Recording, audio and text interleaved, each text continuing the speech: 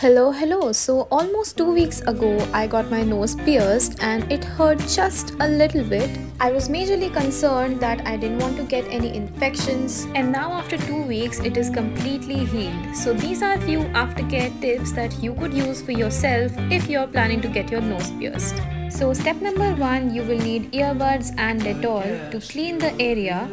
Once it is done, now I'm going to apply some coconut oil. And now we are on the third step, which is the most important one. I'm here applying Medicep piercing gel, which is a healing ointment, and that is pretty much it.